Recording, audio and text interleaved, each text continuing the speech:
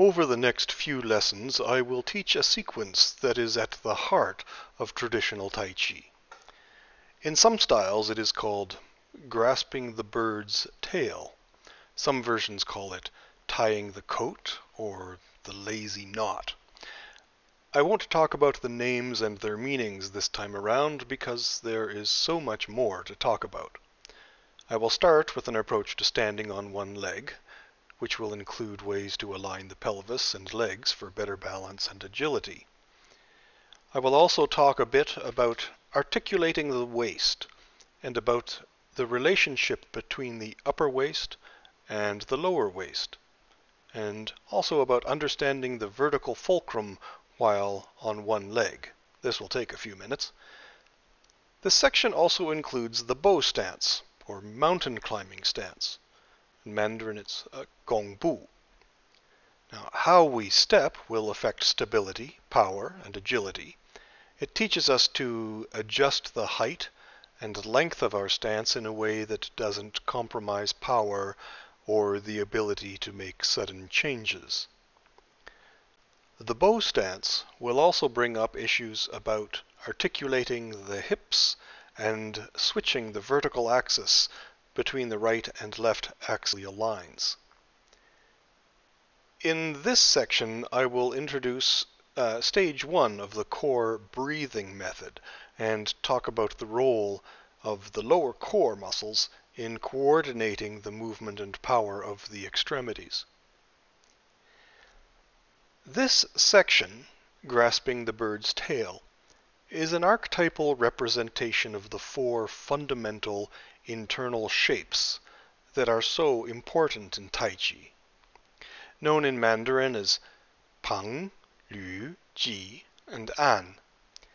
These are not merely choreographed techniques. They are ways of shaping the centripetal geodesics throughout the body. They are the key ways in which we learn to absorb and transfer momentum through the body. Pang, Lü, Ji, and An.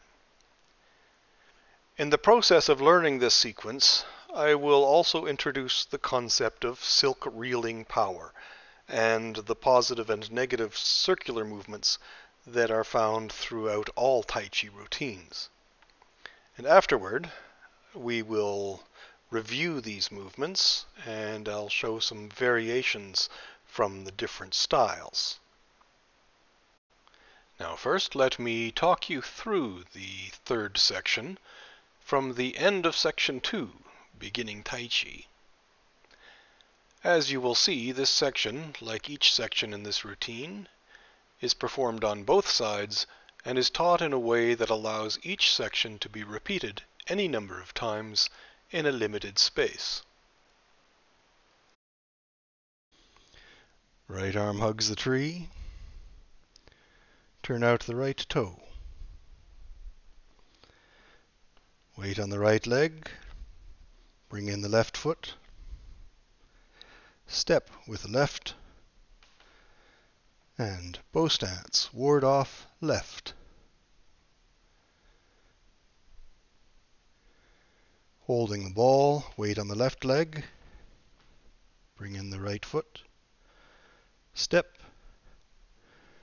Right arm hugs the tree.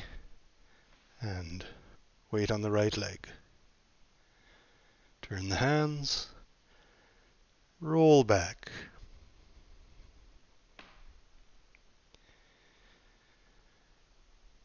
Cramming.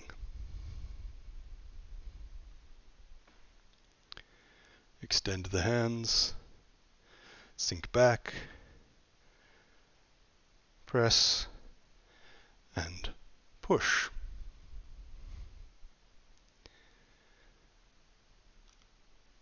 Weight on the left leg. Turn in the right toe, pointing forward. Weight on the right leg. Pick up the left foot. Feet parallel, shoulder distance apart. Hands lower. The body lowers. Left arm hugs the tree. Turn out the left toe. Weight on the left leg. Right foot comes in, step forward with the right foot, ward off right. Weight on the right leg, holding the ball, bring in the left foot. Step to the left, left arm hugs the tree. Pang. Turn the hands, roll back.